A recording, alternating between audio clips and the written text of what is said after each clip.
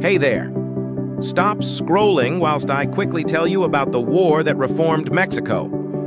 The Mexican Reform War, 1857 to 1861, was a complex conflict rooted in political, social, and religious tensions.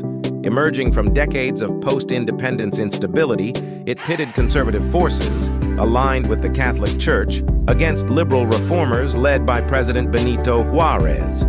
Key causes included the 1857 Constitution's challenge to church power and land reforms.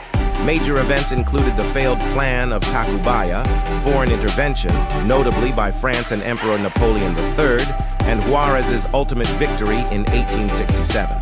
This conflict reshaped Mexico, promoting secular liberal ideals and straining Mexican-French relations.